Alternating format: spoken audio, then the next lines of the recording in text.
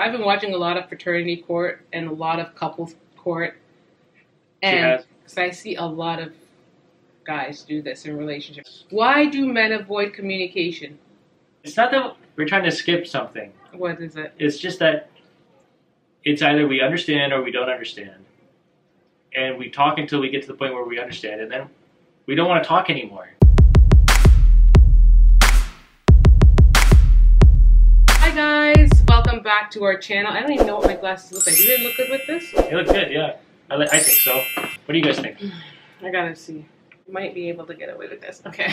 Anyways, guys, welcome back to our channel. I hope we've got dishes washing in the background. Hope you can't hear that. But today I have a fun video that Aaron here is going to be a part of. Did you introduce yourself? I did. My name is Aaron, guys, and I'm her husband. Okay. This is basically a tag. It's going to be asking a guy questions girls are afraid to ask.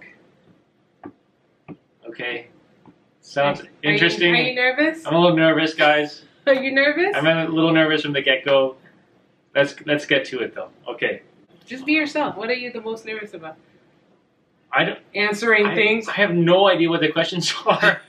That's the whole point. That's what makes it fun. So, they're questions that you guys are nervous to ask in the first place. So these must be some like taboo questions. Perhaps they are. Okay, so I have 5 questions that I'm going to ask. I have a bit more. I just don't know how lengthy this video is going to be. Okay, so I'm just going to jump into it. They're going to be kind of random. Okay, let's do it. I feel like if you guys want to see more of this, we can do one specific to, the specific topics.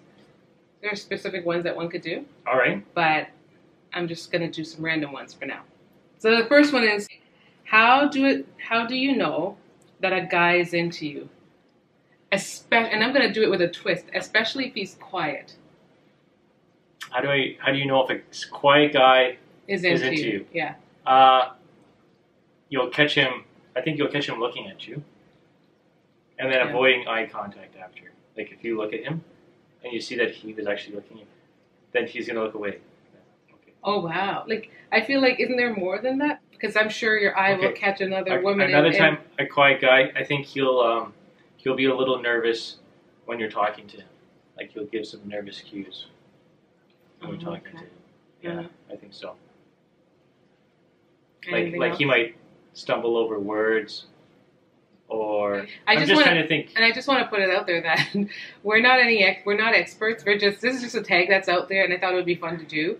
And we're just sharing things, I guess, maybe from our own experiences, these are our own thoughts, opinions on this matter. So sure, because I think other guys that are not pretty extrovert, I think they're gonna make it known that they're into you, right? They're gonna be like, "What's up, girl?" We're starting off easy, and then we're getting to the hard stuff. That was actually kind of a tough question because I'm trying to get into the minds of other men. It's a basic question. It's a basic question because it occurs before even their relationship. So, kind of adding to that, what makes a girl marriage material? I think that's probably different for a lot of guys. That's probably really different for a lot of guys. Don't you think, isn't there a standard? Don't every guy want a similar thing?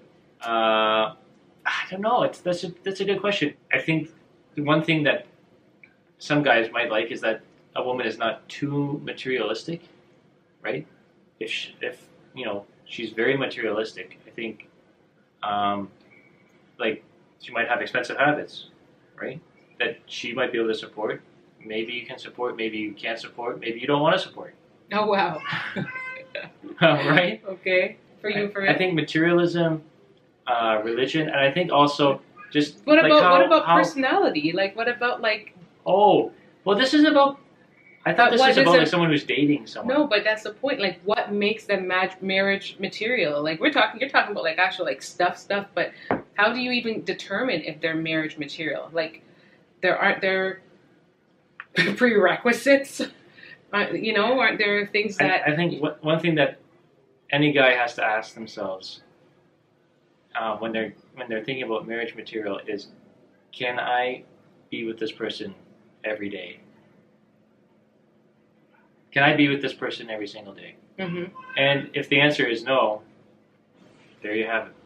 She's not marriage material. Oh my gosh. Okay. Okay. I don't know. I think that's a pretty. That's a bar. If you can't think about seeing that person every single day, Mm-hmm. don't marry them. Do not marry them. What about like sense of humor or kind? Oh, in terms of personality, I think that's all relative to the person, right? Like to the guy, Okay. right? Like because that's pretty subjective, right? Like what kind of sense of humor they have, yeah, how kind they are, if they really want a good-looking person, or if they really think they value the character more, stuff like that. Absolutely. People will find a girl that's really funny, and other guys might find her really annoying. That's just the way mankind works. Or I guess so. Humankind works, right? Okay. So those kinds of things are really subjective. Okay. I think if you find someone that you like their sense of humor, you like their personality, I think that's really important, right? And if you can see yourself with them every day, I think those two things really are pretty important. Question number 3.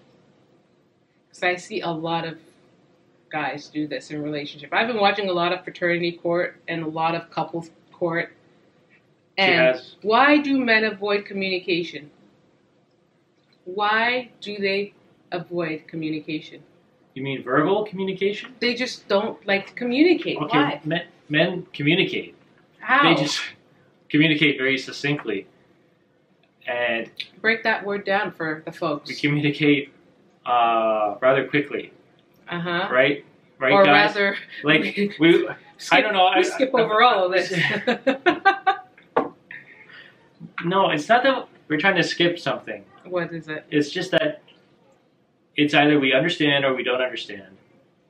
And we talk until we get to the point where we understand, and then we don't want to talk anymore. Right? We understand what happened, the results and consequences, and what's going to happen, and then we should be able to, move on and have some milk and cookies or something. No, I'm just saying, like, wow, reward yourself. reward. Sit down for dinner and enjoy the rest of the day. Wow. So what about your partners? On the other hand, I think women need to talk things out a little bit more. Like, I think men probably communicate 3 times as quickly, or desire to communicate. No, it's more. It's not as quickly. It's like, yeah, they communicate 3 times as less, maybe 30 times. 30 as times less. Okay, so what? 30 times. 30 times less. So, guys, conversations that we want to last like 5 minutes, I think women would prefer that they last like an hour. Okay, guys, so the camera died and we are back at it again. I think we were ending off with the communication part, and I was saying that you guys should leave a comment down in the comments section about your experience with mail and communication. Okay, so moving on to a rather juicier question, number 4. Can guys and girls be just friends? Of course they can. I believe that. I believe that guys and girls can have a platonic relationship, for sure. 100%. And how do you feel about that in marriage relationships? I think that they have to be like a shared friend. Like, they have to be friends of both spouses. Like, relationships get tricky. You get people who have had their friends and stuff before, and I guess they feel like they're gonna necessarily have them all going into a relationship. And some people manage to somehow, because I guess it all depends on the kind of relationship that you want to have, right? That's right. Some people's relationship might be more open, but I mean, I shouldn't be answering. It's your platform. You should be answering. This is my platform. Thanks for the advice. I like the response, but my opinion, I think it really only works if both husband and wife are friends with that person and have been friends with that person for long enough that they can trust them. That they both feel comfortable. Right. Okay. Right? So there you have it. And I mean, if that person who, like, you're friends with has a partner, it's important to be friends with them too, I think. And Right. why do you think that is? So you know, don't exclude that person in the friendship, or you know, at least them understanding what's going on and who you are. Like it just provides like security, I guess. I think so. It provides security. Relationship-wise. Yeah. But it's very different. You're saying obviously if you're dating, because there's not necessarily like a formal commitment. Even No. though some people do take, there are partnerships that are out there Oh, the common law. common law. Jeez, my brain. Yes, common law relationships Mhm. are like that, and some people will expect the same kind of treatment in Yeah. Absolutely. a marital relationship versus just dating. And then there's some that are like, no, these are my friends and I had them before, and this That's is what right. they are. But I've also spoken to a lot of females in the past who've said like when they get married and stuff, they, even if they had their, like, say they were friends with a guy, when they got married, they're as soon as the guy gets married, that relationship with them is like cut off. Like it Oh, was, and you know, especially in some of those relationships where it's guys and girls and they're like really, really good friends, like really close friends, because the female, like the wife, doesn't feel comfortable with that kind of close relationship anymore. sure. And you know what? It's your wife, right? It's or your partner, right? So you're gonna make that sacrifice. I'm sure. If it But, were like, you, if it was me, like I would cut it off. Like I would If say, it were you- if it was me and I had a really good friend that was a girl, I'd say, listen, it's really important for my wife to not have these kinds of friendships. And I'm sorry, like we had a great friendship, but at the moment we're gonna have to. We can't keep the friendship. I guess a good way to deal with that is to kind of reflect on it. Like if it were you, put in that position. If it were you having to deal To with give up me a friendship? if it were you having to deal with me having like a male friend that was like a really close friend, how it would make you feel. Wouldn't like it. I wouldn't like it. Okay, Okay. anyway, we should There. do this in reverse. This would be a good I challenge said, to do in yeah, reverse. we should do 180 on this thing, for sure. Anyways, okay, so we have another question. We have like a bunch of other questions. I think I'm going to do this in 2 parts, guys. So if you're enjoying this, stay tuned for part 2, because part 2 is going to be more focused on like marriage-based, coupled type stuff. And yeah, but there's one more question. There is one more question. Okay. Question number 5. This is kind of random. Thoughts on PDA? What are your thoughts on PDA? Oh, I love PDA when it's me.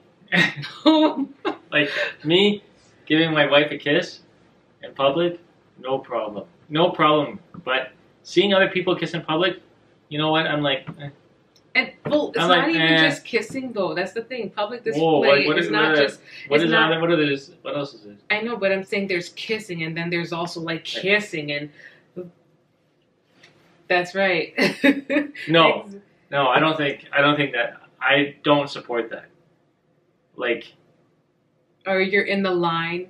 You're in a line to get some, I don't know, a burger, and there are people making out. making out right in front of you. Like, Don't support it. I don't support that. Never did that. Never did that in my life.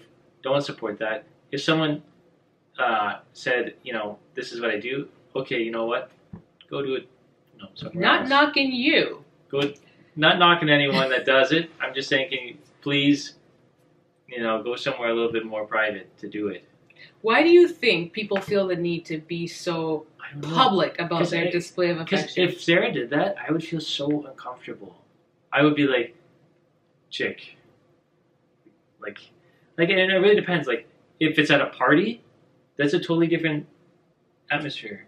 People Is it? expect to be kind of like a little bit more, Loose. not loose, but What like, are you? Yeah, it was because I was gonna say, what party are you speaking about? Like, I know. Like, I was thinking back to like I when think Sarah your and I flashback. flashbacks when when Sarah and I were young. We're no longer young. We're middle aged. Sorry, babe. Wow. So, like, and if we went to like a party now, I don't think we'd be making out anywhere, would we? I don't think that kind of party. I'm not too partial to going to those kind of parties. And the parties that you go to, yeah, you can sit and you can cuddle and you can snuggle, but it's not like, oh my gosh, I'm gonna have my tongue down your throat type party. What if I was like that at like your parents' house? Would you feel uncomfortable? Be like, why is he doing this? And I would feel uncomfortable, guys. By the way, shout out to my mother and father-in-law. Okay, guys, if you guys are watching this, you know I would never be like that. Oh my gosh, my parents wouldn't care if we snuggled and kissed, but to be like making out, it's just get a room. Yeah, it's not necessary. So that's it, guys, for these questions. If you want to see, if you want to see us do a part 2 and maybe a part 3, because I think everyone likes Q&As and stuff like that. So yeah, y'all want to see more? They're fun. Leave it down below. All right, guys. Thanks for watching, guys. Much love. Much love.